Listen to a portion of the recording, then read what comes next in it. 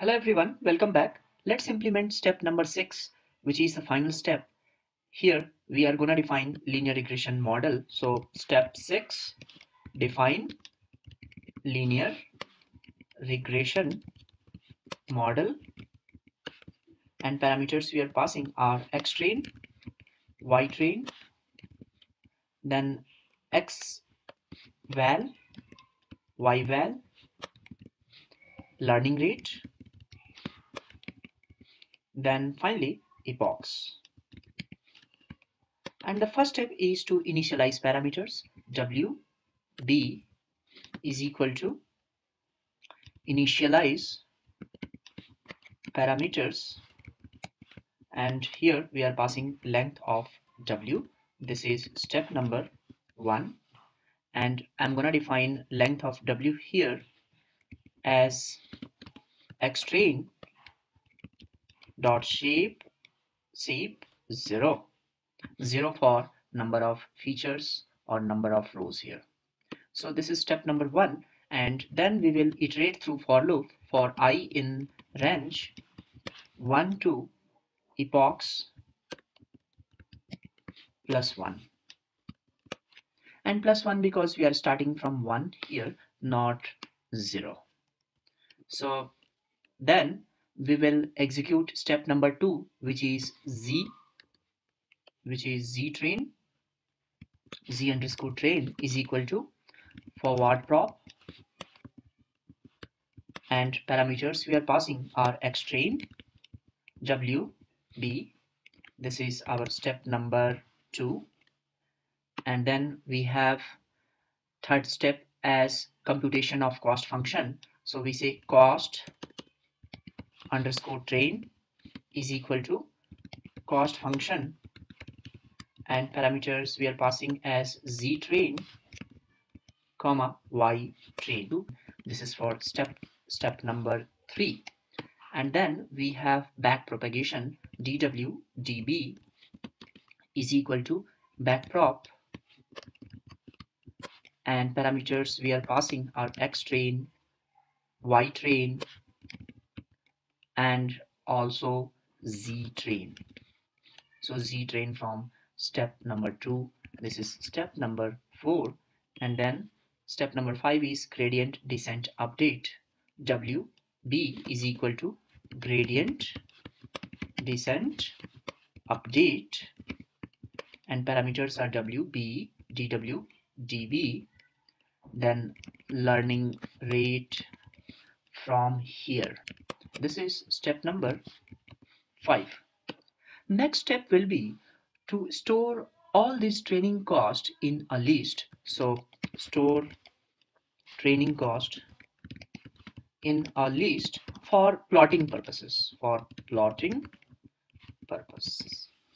So here we are gonna say that if I percent 10 equal to 0, it means for every 10th iteration we are gonna store it in a list. Then we say costs underscore train. This is a list, costs underscore train dot append, and we are going to append this cost underscore train in this list. And also we are going to define costs underscore train list as an empty list. So the next step will be to define MAE, that is an indicator of how well our training is going on. So MAE underscore trained. So here MAE train will be like this. MAE underscore train is equal to 1 over M underscore train. M underscore train is number of training examples, which we can define here as M train is equal to Y underscore train dot shape of 1 for number of columns. So here this times np dot sum of what? Sum of zi minus yi modulus. So np dot sum of np dot absolute value of z train minus y train. So this is MAE train here. And then we are gonna find cost, this cost function for this validation set. So we say cost underscore val, and then also we will find MAE validation. So we will repeat this step for validation set. So we say zval is equal to forward prop xval w. Next step is this one, computation of validation cost, which is cost underscore val is equal to z val y val,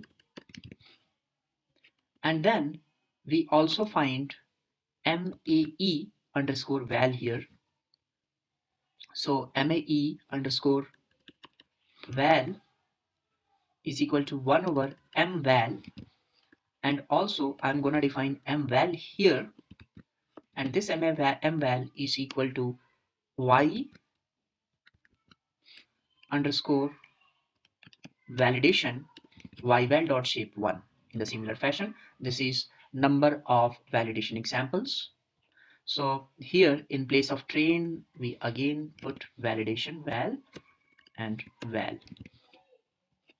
So this is our cost val, m val. Then next step will be print out. What? Print out cost val, cost training cost, then cost underscore validation cost, MAE val, MAE train, MAE train, MAE val. So these things we need to print out. Then we say print for every iteration. So we are using epochs number. So plus str I, plus we are using this, plus we are using str of epochs, and plus we say this one. So for every epochs slash total number of epochs is this one, will give us print. And here I'm gonna print out training cost. Training cost is equal to plus str cost underscore train plus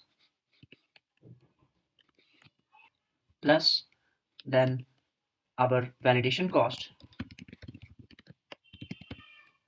plus then str cost underscore validation.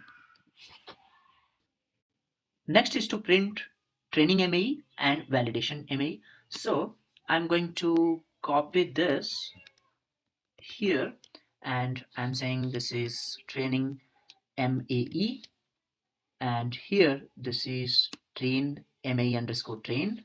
So I'm saying this is MAE underscore train, and similarly this is validation MAE, and here this is MAE underscore val. So next part will be the plotting part. Then let's plot plt dot plot, and then cost underscore train. This list is passed here, and then we say plt dot x label, and labeling x labeling is iterations.